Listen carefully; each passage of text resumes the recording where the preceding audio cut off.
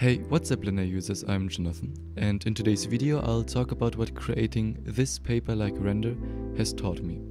Originally I made this scene as a test for a personal project, but I noticed that through its differences to other 3D scenes it has its own way of showing important aspects of scene creation. The biggest problem I ran into was the separation of fore and background. Because all materials were basically white, I was left with a render where the focus object looked like it belonged to the background. So here are my approaches to this problem. For me, there were three main ways on how to create a disconnection between the different elements. For one, I could alter the materials, for example make the background a different color. But this wasn't really an option here because I wanted to stay true to the paper-like render. Another thing that also wasn't really an option was either adding mist or volumetrics to separate the different elements. The other idea was to use light. Light allows us to subtly change the color of the background, but also create an edge light around our focus object.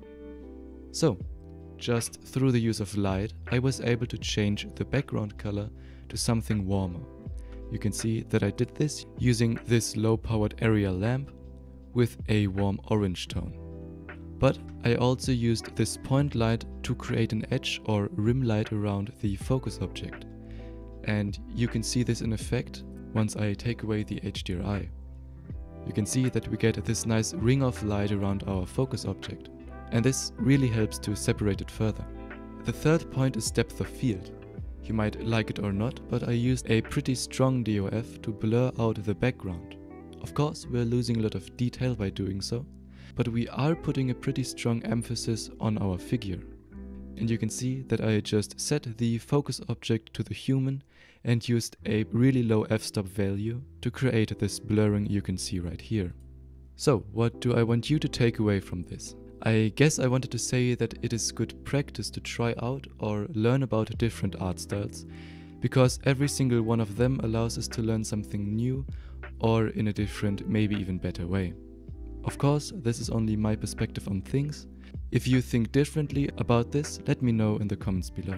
To end off this video, I wanted to quickly talk about Cycles X.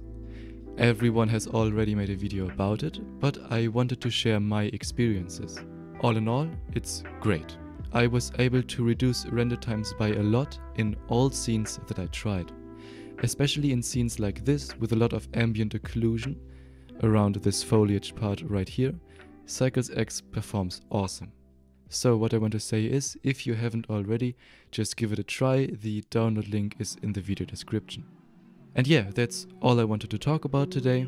If you enjoyed this video, consider liking and subscribing, and we'll see each other in the next video next Saturday.